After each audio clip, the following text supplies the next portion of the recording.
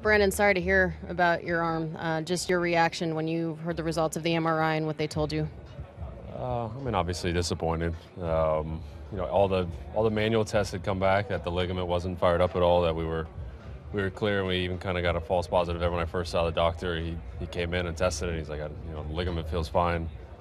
Went and looked at the film and saw that wasn't the case, and had to kind of come back and deliver the bad news. So it was a shock, but unfortunately, I've done enough of this in my career. This will be the longest one, but I've had way worse news delivered to me with the brain thing, and I've kind of learned how to absorb bad news and realize, it's just another thing it's a new thing to get to work on. Put your head down and just go. There's no need to mope about it, and just get to work. Is Tommy John in your future? Have they discussed surgery possibilities with you, or is rehab a better bet? What's your thought?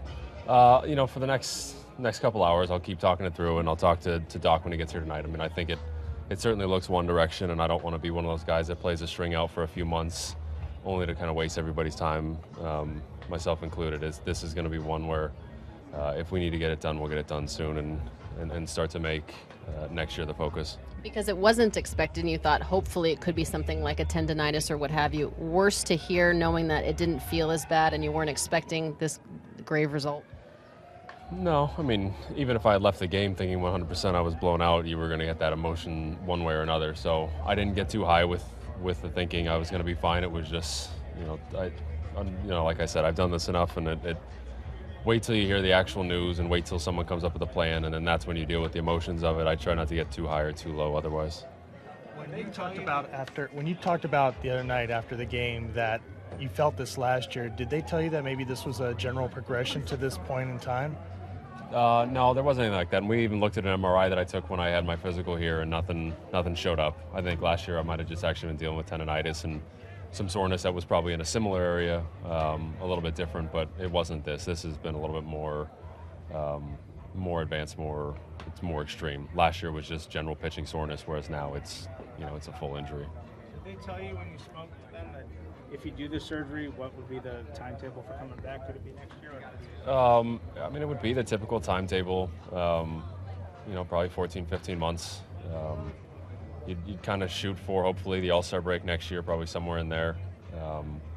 And then, if you can push that a little bit or be aggressive, then by all means. But, I think they've become a little bit more cautious in that now. The teams seeing guys going through a second time and trying to avoid that. You take the safer route. So, you're missing a good amount of time. You're missing this year and then a chunk of next year. But, in the back of my mind, if I can be back, a little bit before the All-Star break next year, be strong and healthy and be fine to go there to play out the rest of my career, then I'll be happy with that.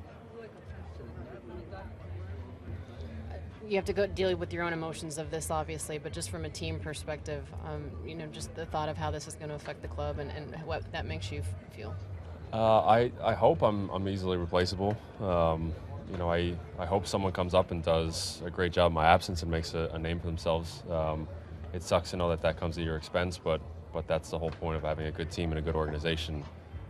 I'd be thrilled at the end of the year to be celebrating with these guys winning a World Series and knowing I hadn't done much to it, but that there was a group that got there. And it's that crappy feeling of leaving everybody behind where you've come out as a group and now you kind of go down your own solo path is a little unsettling. But everybody's been supportive. I know that I'll have guys here I can still talk to and friends here that I can still talk with. And it's something that I'll just have to enjoy watching the game from a different side now.